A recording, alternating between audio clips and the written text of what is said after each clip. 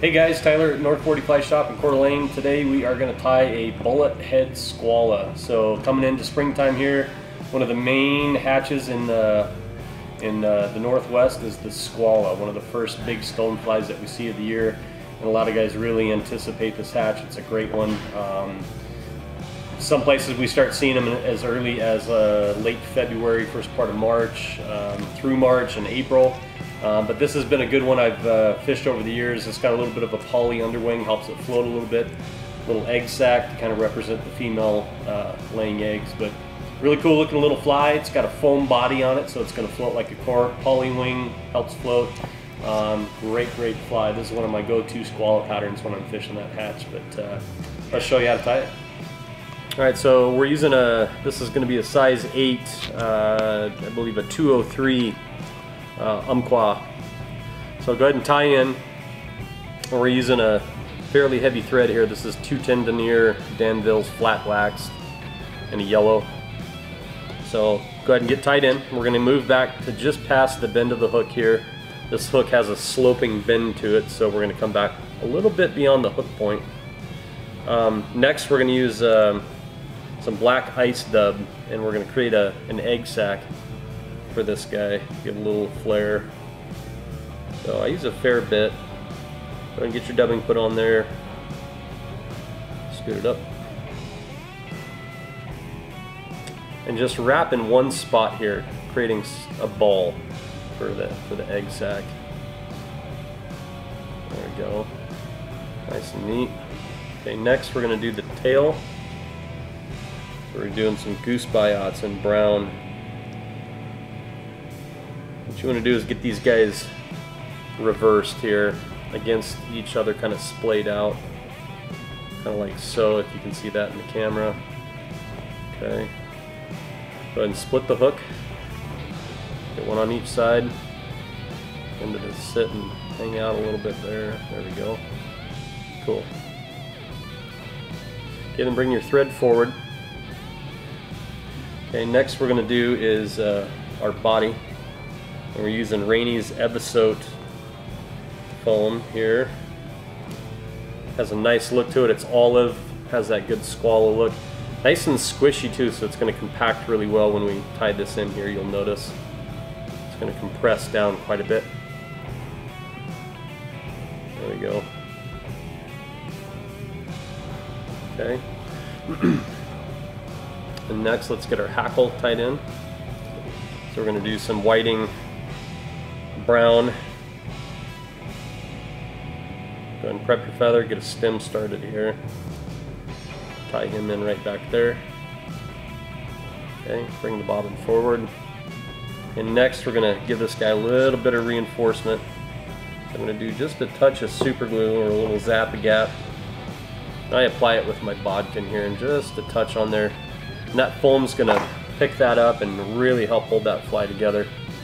So now we're going to wrap and give it a good stretch. Don't really want to bulk it up too much here. So every time I'm wrapping, I'm giving a little bit of a stretch there. That's good. Tie that in, trim your excess, good. Okay, and then we're going to run our hackle.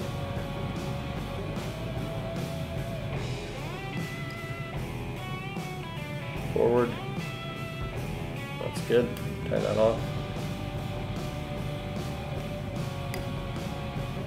Okay, next we're going to do our underwing here, so a little bit of gray poly wing or widow's web. Get a better piece here. So, a little fuzzy poly. I want to measure, I want about as long as the tail is there. I'm going to come slightly forward here to kind of create a little bit of a taper up front. Good. And trim. Good. Okay, next we're going to do our wing, our overwing. Good old elk hair. I'm going to use about yay much there. Trim out your underfur.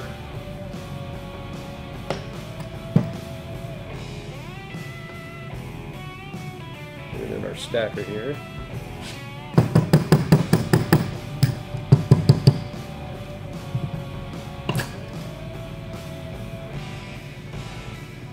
down to the amount we want. A little bit thick.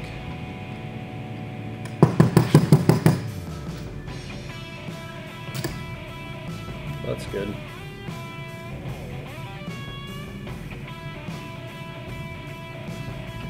Alright, so I'm going to measure. We want about the length of the wing there. I'm going to stack this one more time. Don't like how that looks. There we go. Almost. Boy, hair's not liking me today.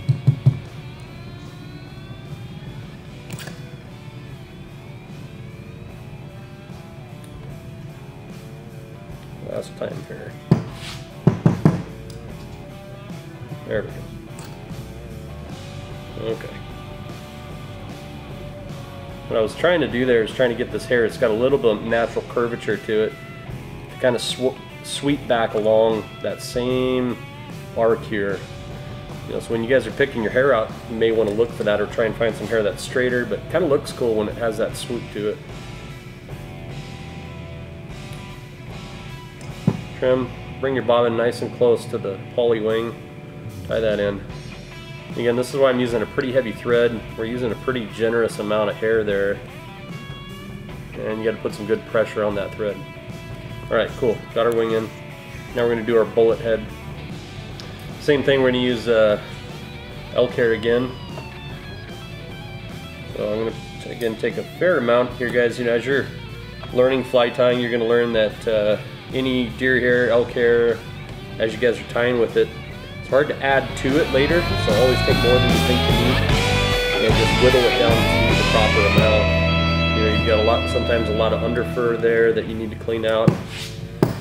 So, kind of like picking fruit out at the grocery store, you want to select it, take it out of the pack in the fly shop and look at it. All right, look where we want to be here.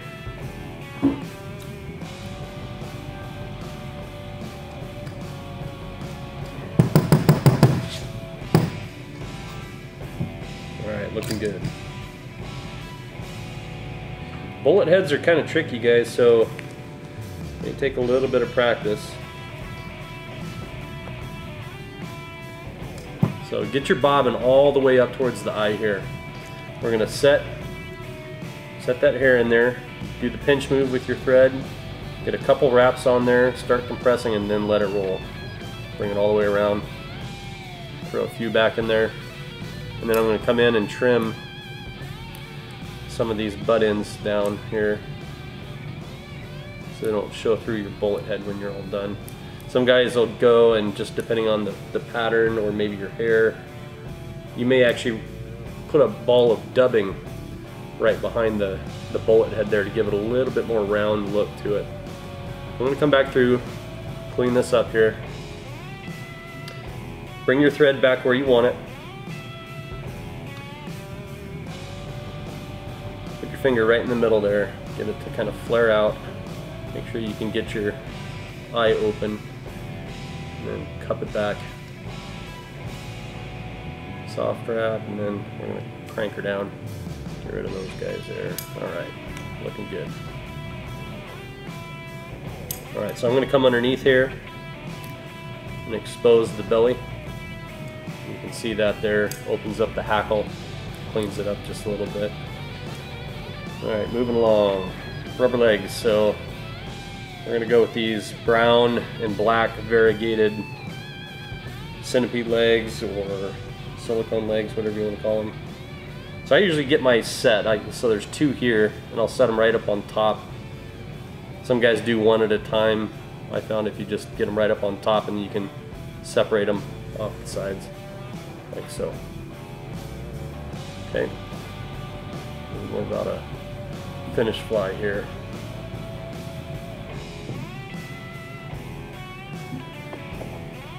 Good. Bring it up and then shorten the legs just a little here. Looking good, looking good. Right, last, a little bit of head cement. Okay, right on your thread there. And I actually come into the bullet head as well, underneath. And there we go. Alright, so there's your bullet head skwalla. It's coming up, guys, so late February, first part of March, Yakima River, Clark Fork, Bitterroot. This is the first big fun bug we get of the year, and it's a great hatch if the water's conducive. It's really fun hatch to fish, so there you have it.